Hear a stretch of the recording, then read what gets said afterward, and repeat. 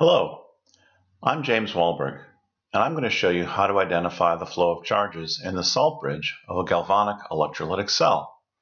Let's take a look.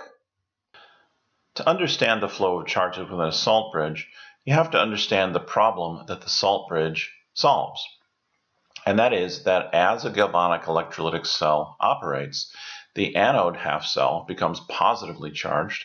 And you'll recall that the anode is where oxidation takes place. So electrons are leaving the anode, but electrons are attracted to positively charged regions in space.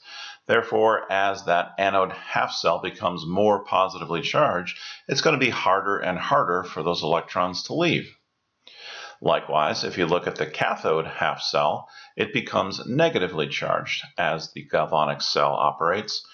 And the cathode is where reduction happens, where electrons are gained. So as that cathode becomes more negative, the negatively charged electrons are going to become more and more repelled by that negative charge. Put together, these two observations show that the buildup of charge in the half cells will eventually stop the reaction from happening, even if there are more electrons to flow. So a salt bridge fixes this problem by connecting the two half cells and allowing charges to flow between them and equalize out. A salt bridge is simply just a tube filled with some inert electrolyte gel. Inert here meaning that the electrolyte neither becomes oxidized nor reduced. It does not participate in the electrochemical reaction. And as the cell runs, as the charges build up in the half cells in the way that I just described, these inert electrolytes migrate out of the salt bridge and neutralize in each half cell the charges that have built up. And that solves the problem that would otherwise stop the cell from running. All right, so let's take a look at how we can do this.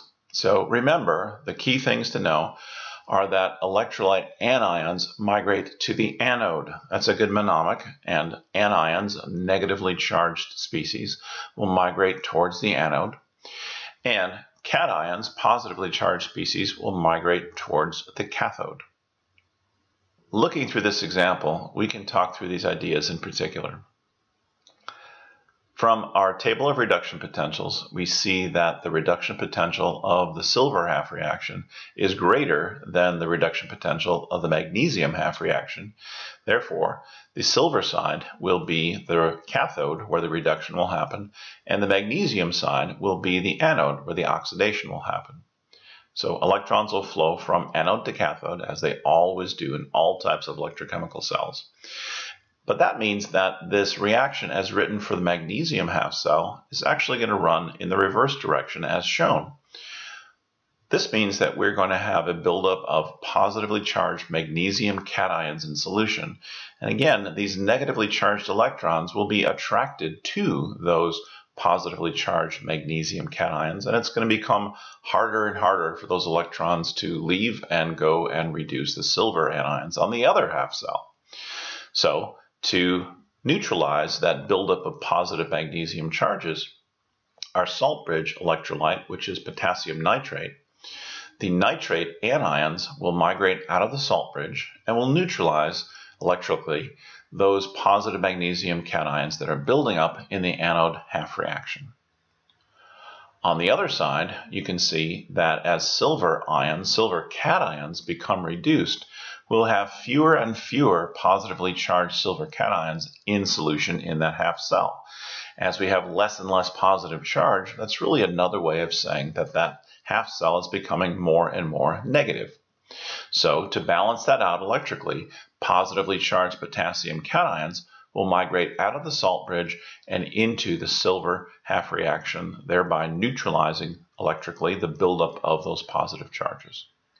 So if you combine all of the things you know about galvanic electrochemical cells, you can easily predict which way the charges will flow from a salt bridge and understand what the salt bridge is doing in a galvanic cell. Good luck with your study of chemistry. I'll see you in another video.